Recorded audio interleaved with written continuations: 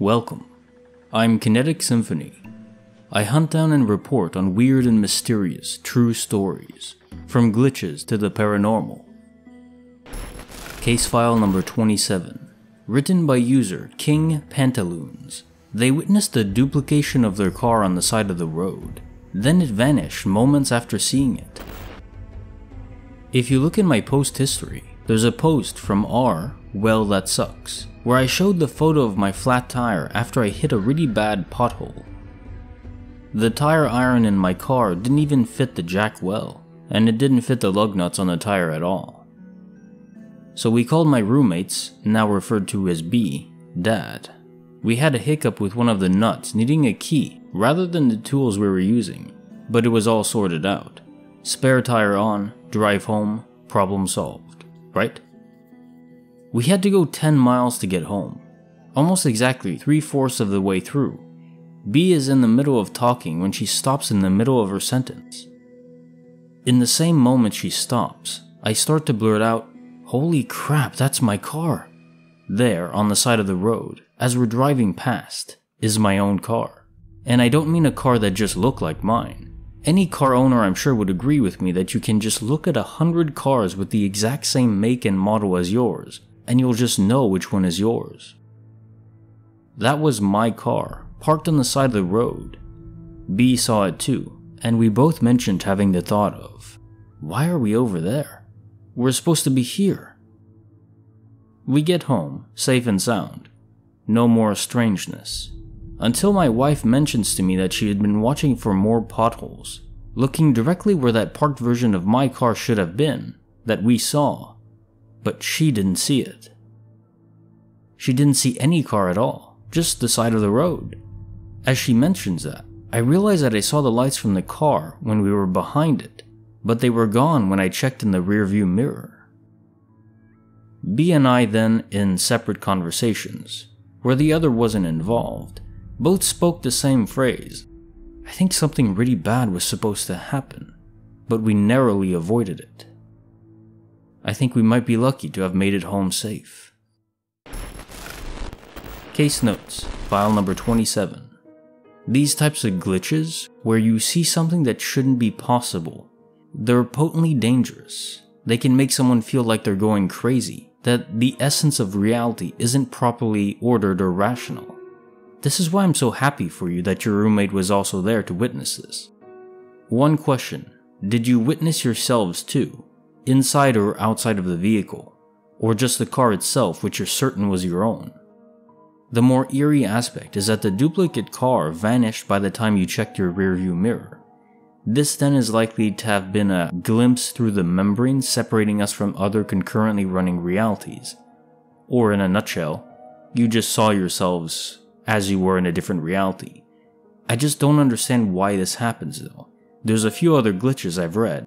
There was one person that saw an apartment he was checking in a configuration that it wasn't supposed to be in. So he was peering through, but then it stopped moments later, just like you when you saw the car and then it wasn't there anymore.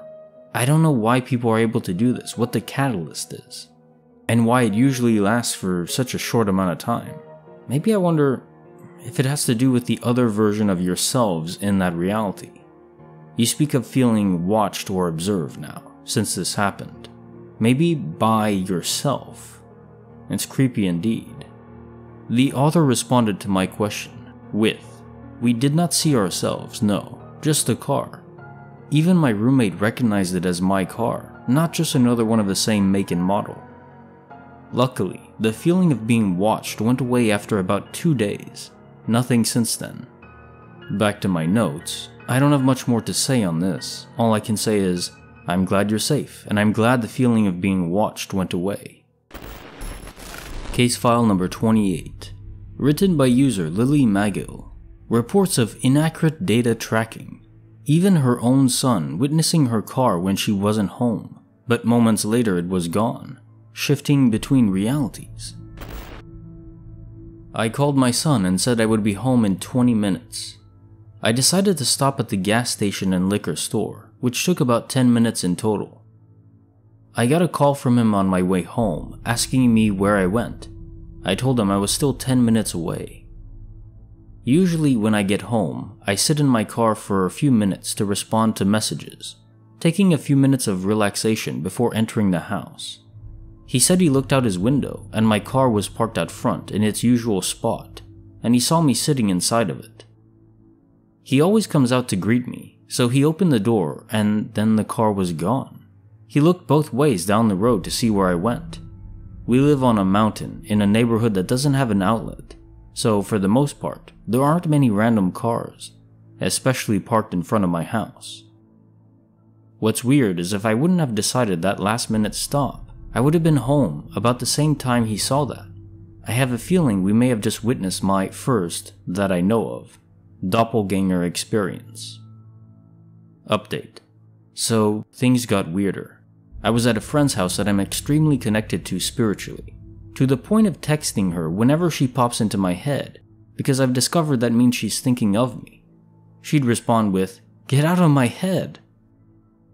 I was showing her the Facebook location history that is eerily accurate with when you're on the move and when you've stopped. I scrolled through a few days worth of data and pulled up the day I had the glitch.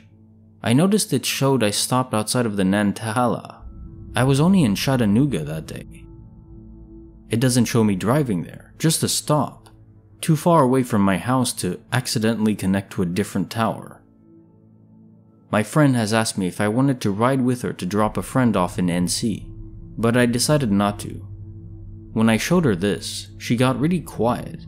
She had stopped at a gas station outside of the Nantahala, and for some reason, bought me a pack of gummy snacks that she knew I liked. She'd become scared while driving through, and stopped for a minute. She said she had no idea why she bought those for me. It was like I was with her. I think I might have been. When the glitch happened with my son, it was around the same time she had her experience. I think I was with her in another dimension as well. As well as another one, where my son saw me come home before I actually did, and somehow the glitch was picked up. We've racked our brains trying to think of any other explanation. Case notes, file number 28. What makes this story so weird is that your physical location was mapped and tracked by Facebook, yet somehow it showed you in an area that you know you simply weren't in. And not even that you were just there, you didn't have any tracking history showing that you drove there. So it's as if the other version of yourself pinged in Facebook servers, tracking data, satellites. Do they even have satellites? I guess they do. But only for a split second, or maybe a few minutes. I don't know how long it lasted. I think what we often believe to be as spirituality is in fact a mental but subconscious connection to versions of ourselves operating in other realities, and they're nearly infinite. We glean from them insights into possible happenings, and perhaps even emotional states of those we care for, because so many of these universes are effectively identical to our own. It's like gaining cheat codes in old school games. You're gaining information that you're not supposed to be able to have.